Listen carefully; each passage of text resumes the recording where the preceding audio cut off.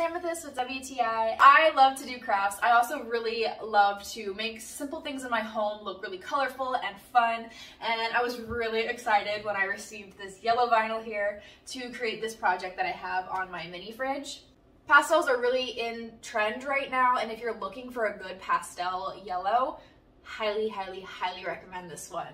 The vinyl itself was super easy to apply. It was easy to cut. It is compatible with like typical vinyl cutters. However, I just used some scissors and an X-Acto cutting board. My fridge is a little bit dinged up just from it being really old, but it did a really excellent job creating a smooth finish on the surface of the fridge. I like that it's not super shiny, but it has a little bit of that natural shine, so it's not too harsh on the eyes. The vinyl is long lasting and super easy to clean. I have the yellow up here on the handles, and whenever it gets dirty, it takes almost no effort to make sure that it gets cleaned up again, and I haven't had any issues with scuffing or anything like that as well. This easily has been the easiest craft that I've done that has made a huge impact in my living room. I'm super in love with this vinyl. I 10 out of 10 would really recommend it, and that is my point of view.